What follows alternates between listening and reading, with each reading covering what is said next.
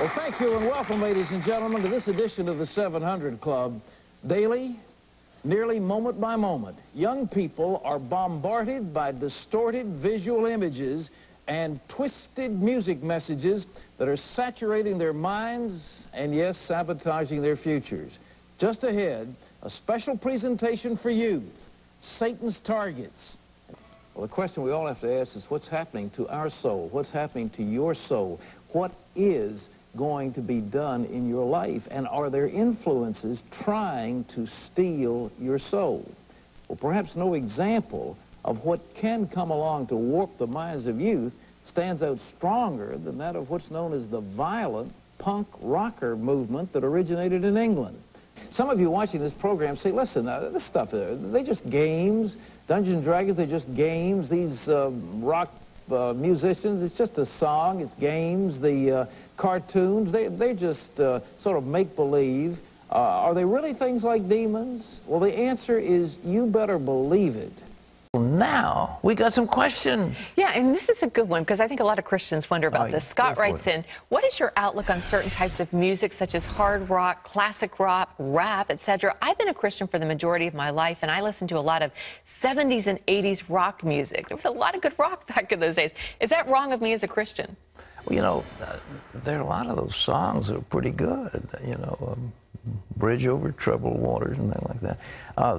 I think some of this gangster rap, I think some of the heavy metal stuff is really satanic. It sounds like demonic, but there's a lot of the music that came out of the 60s and 70s that's really good, and I enjoy listening to it too. So one of my first concerts was Boston in 1979. Really? Oh my gosh, I'm dating myself. I was very young. Yo, but just a child, I understand.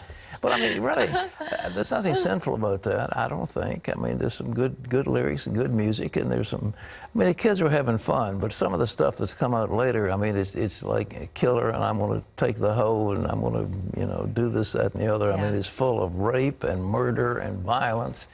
That's evil. That's right. All right. This is Shannon, who says, hi, I'm 14, and I grew up listening to rock music. Recently, I've been obsessed with the rock band. Some of their songs have some strange lyrics.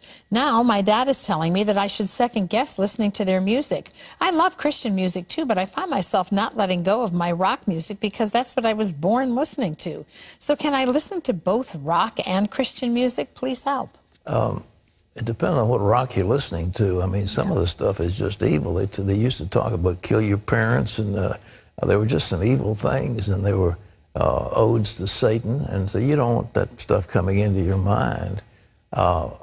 There's some beat that's out there that, you know, probably isn't all that bad, although in one Indian context, they were playing rock music, and the person said, why are you calling on the demons? Because that was the kind of music they used to you know, summon demons. So anyhow, again, the evil in the world is so pervasive that we just need to stay in prayer, we need to stay in the Word of God, and we need to have fellowship with one another.